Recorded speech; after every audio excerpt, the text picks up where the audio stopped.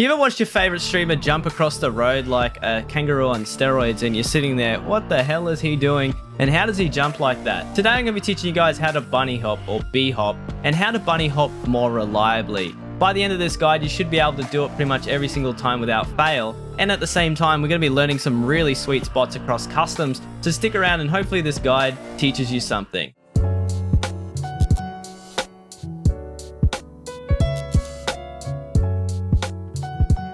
The first thing that you're going to need is obviously a pistol. You can see here I've got a TT. But it doesn't matter what pistol you use, your character naturally runs faster when you have a pistol and it allows you to move around quicker. At the same time, if you don't have a pistol, you can do all of these jumps shown here today with a melee weapon. Obviously, it doesn't have to be the Red Rebel either. My current skills in the game are level 1 strength. At the same time, obviously the higher your endurance, the longer you can bunny hop for. If you're doing consecutive jump after jump, obviously strength reduces the amount of stamina drain per jump when you start to get the higher level. But all the jumps here today can be done by someone with a fresh account. So we're going to learn how to B-hop. And the first thing you're going to need to do is you're going to need to make sure your fingers are on the W key, the shift key, the space bar, and also the free look key. Now for me, this is bound to middle mouse. So you're going to press the scroll wheel down and it allows you to free look. And it's all based around the order in which you press them. Now you don't have to use free look, but what free look does, it actually gives you a larger window to allow your B-hops to happen more easily. So all you're going to do is come into an offline raid. I would recommend bringing one of these blue stims because they give you a larger amount of stamina and also better stamina recovery. And you also can use some of these hot rods which give you, an extra endurance and strength for about 300 seconds. So it's really good for getting your practice in. So you want to go ahead, drink your hot rod and take your blue stim and let's learn how to B-hop. The first thing is, it's all about the order in which you press W, shift and then spacebar. Now the free look, actually what it does is opens up the window to allow the timing of the spacebar to be, a little bit more lenient. So an example is I can actually do a B-hop without actually needing to use free look, and it's all just about the timing in which you press the 3. So I start off with W, and as W is getting held, I'm going to listen for about 2 steps and then I'm going to press shift and then spacebar. So ready?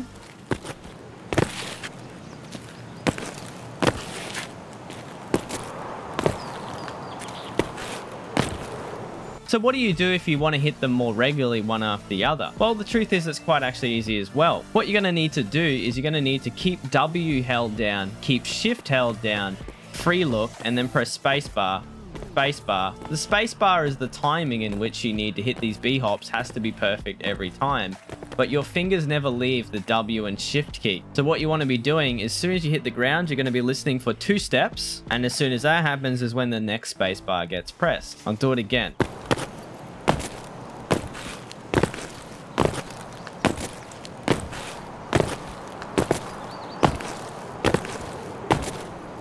So to B-hop is to cover a distance in a shorter amount of time at the cost of more stamina. So B-hops actually make you a harder target to hit. So an example would be if I was actually crossing this street along here and I knew there was people down here and I didn't want to get shot, but I wanted to reposition, then obviously I would B-hop across the way to make it harder for them to shoot me. Another great way to use bunny hopping is to leap past doors strategically to try and get information of where the enemy may be peeking from. This is a really good trick to get them to bait shots and also find their location. As we look at the difference between bunny hopping and running, you're going to notice that I'm actually gaining a little bit of distance here on the running, but this is without the blue stim. So obviously with low strength and low endurance, running is always going to be more viable.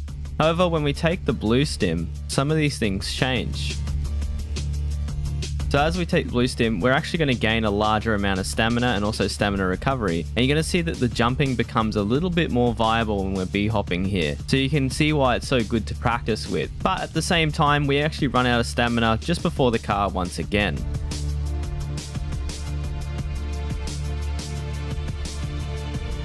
So let's get into the parkour. We're going to be starting out here at Trailer Park. And you're going to notice it by this orange fuel tanker here. And we're going to access the roof by jumping on this bin. Now there are a few ways to access the roof of storage which give you a few good PvP angles, but you can actually jump on this blue car here and also access the roof. Once again, there are a few different areas like including this other blue bin that you can access the roof from, but be wary because it is metal. So when you're up here a lot of the time you're going to be making a lot of noise and you're not going to actually have a lot of cover either. So if you get caught out here, you're probably going to get killed.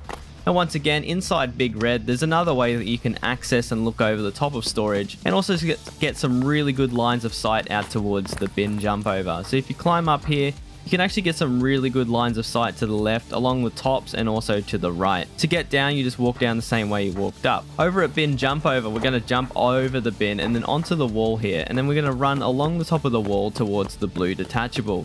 Once you jump over the open gate, we're actually going to line ourselves up with the edge of the roof and then jump onto the roof. You can actually go prone here and get some really nice angles out throughout the train yard, but on top of these crates here are pretty exposed as well. So we're going to jump over the wall, and we're just going to show you guys that you can actually access different sides of the wall without having to go through the hole in the wall. So if you are jumping over these walls, you can throw people off, especially in PvP. A lot of people don't expect it. Once again, you can jump on top of the train in train yard, and you can actually get some really sweet angles out towards the Welcome to Tarkov truck, and also all the way on the far right and left towards Main Bridge, depending on where you peek from. So we're going to get down from the train, and we're going to head towards one of the more notable areas of customs, and this is going to be Gap or Slit. Now, Slit allows you to get to the other side of the wall, but unfortunately you have to walk over metal barrels to get there. So there are a few ways that you can get around doing this. Especially in PvP, if you want to throw off your enemy, if you run up this concrete wall here and just boost along the rubble, you can actually get over to the other side of the wall. Now, once you're over here, you can obviously pull an angle on your enemy during a fight and confuse them, but at the same time, if you want to get back across, there's a pile of barrels here, and if you line up with the metal rod that sticks out, or the end barrel here, line yourself up and try and aim for the wall. If you get a good boost jump, you can actually land on the wall and get across to the other side. If you want to access back over to the other side again, you can jump on top of this concrete here, go to the very end, and then boost across the wall once again. Now we're here at Main Bridge, and we're actually going to get up on top of one of these guard shacks. To do this, you're going to need level 3 strength, especially if you're wearing gear. Now we're going to jump sideways, so you're going to line yourself up with the very edge of the roof here, and then jump sideways. You can get some really sweet cover and also angles all across the middle area on construction. But on the other side of Main Bridge, once again, on this concrete divider wall, you can actually get up on top here, and once you're on top, you can actually get some really nice lines of sight into construction, especially on top of the main pylons. Once you're inside construction, you can actually boost through the hole in the wall. If you crouch midair and aim for the right hand side, you can get inside here and pull an angle on someone and surprise them.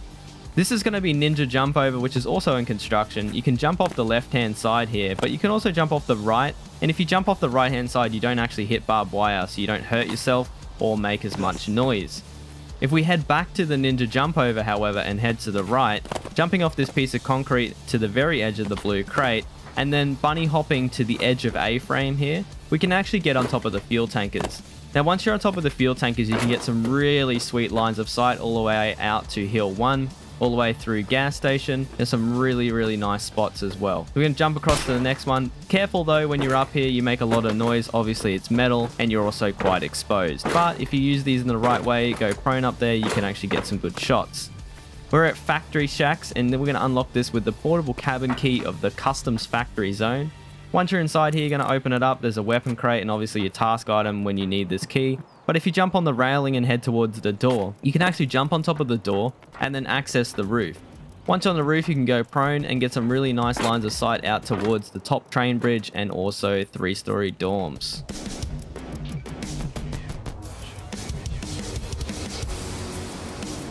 So we're here at 3-story dorms, and obviously it's notable because it's the 3-story and there's a 2-story on our right, but we're going to head to the 3rd floor here. And I want you guys to understand is a lot of the time when you're in 3-story dorms, sometimes you get pinned down the end here near Marked Room. Now, not only can you access Marked Room while you're down here, but unfortunately you can't leave because this door here is actually unopenable. So when you're stuck on the roof, there's a few ways down. Now, the first way that a lot of people know is to drop down on this fence featured down below me here and then wait for the damage and then walk off. This is the easiest way down. However, when you're up here, there's a few PvP angles that you can pull on people that surprise them. One of them is lining up and jumping for that lower roof right there. Now, be wary when you do this, especially when you weigh a lot. This jump is quite difficult and you really need to get your timing perfect, otherwise you'll end up at the bottom almost dead. Another way is aiming for the railing here. So if you line yourself up with the end of the rubble and then jump shortly after, you can actually land at the edge of the railing here without breaking or hurting your legs. But if you miss, however, it's going to screw you up. We're here at gas station. There's a few ways you can get around gas station. One way is jumping over this barrel, and then you can access the back of gas station. But once again, this rubble is probably a more known parkour. But near the fence here, you can actually just jump up on this piece of rubble and then boost jump over the wall to the other side. Once you're across, you can actually jump on the tire of this truck, jump onto the green tray, and then onto the spool. And when you make your way to the left one, aiming for the wall, you can actually B-hop back across. There's also another way to jump on the rubble to get across as well, which is the left-hand side, which is a little easier. If you want to get across once again, there's this forklift here, but recommended 3 strength because this jump is quite hard. Aiming sideways to get up easier, and then you're going to boost across just the same way you've done everything else. This next jump should be possible at any weight, but if you are overweight, sometimes it helps to have about level 3 or more strength. We can jump along the roof of the car here and then aim for the lip of the toilet. Now, if you aim your character correctly, you'll hit this regardless of your strength, so you need to make sure you aim in the correct spot. Once again, we're here at gas station. Now, this jump is a little bit more advanced, and I would recommend a higher level strength or one of these combat stims, the SJ1, which give you 25 endurance and also 25 strength. Now you can use these to get into some of the spots, but currently you require 10 strength to do this spot. However, this is one of the best parkour spots I could ever show you in customs because it allows you to get some really good angles all the way out to the jump over on the fence or the open carriage train. And also, if you have a good scope, you can see all of the extended customs up at the top of the hill near the power station, especially good with thermals. One of the next spots here is at Chemical. You can notice it's one of these large containers.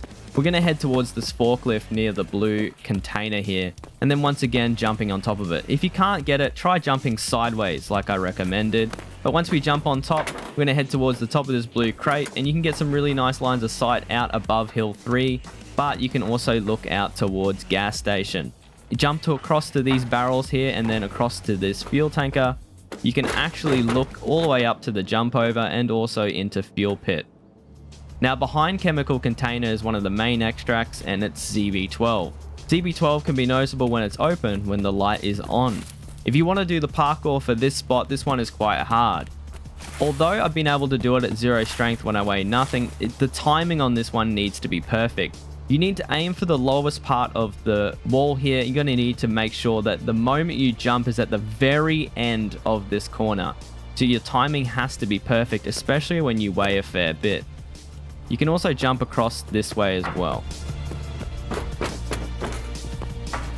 Hey guys, that's it for this video. If this video helped you in any single way learn how to bunny hop or bunny hop more reliably, or if you just learned any parkour along the way, you know what to do. Make sure you hit that like and subscribe button. It helps me out a ton. And as always, I stream 5 days a week on Twitch. The link for that will be in the description down below. Thank you so much for watching.